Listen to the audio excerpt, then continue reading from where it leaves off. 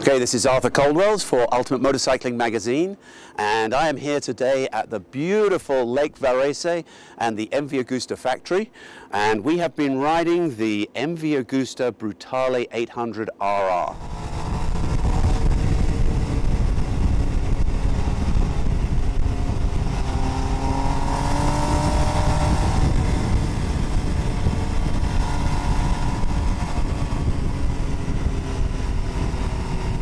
Now the RR model is the top of the line Brutale 800, so it puts out a lot more horsepower, has a lot more engine internal modifications than the standard model, upgraded suspension and so on. However, as the RR model, the difference between this one and last year definitely made some significant changes. There is a lot of electronic changes. The traction control is definitely improved.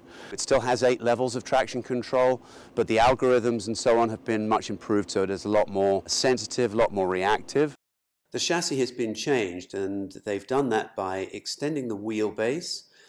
They've also extended the rake and trail slightly.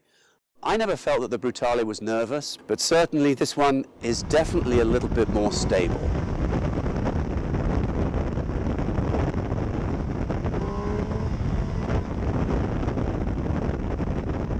So it is still the same reactive Brutale that it's always been.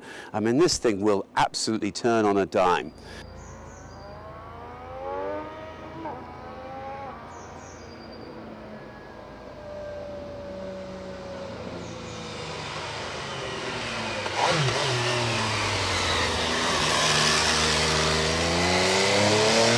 The handlebars are quite wide, so you've got plenty of leverage. A fairly aggressive riding position as before, so you're leaned, relatively forward, but it really does work extremely well. So we've had the opportunity to ride all around Lake Maggiore in Italy, a little bit north of Milan. We've had a lovely day. What a fantastic ride. And through some of the fast curves, I had a chance to really explore the Brutale's handling, and it is stable, quick turning, neutral handling, really good. I mean, it's just, it works extremely well. It's a great street bike.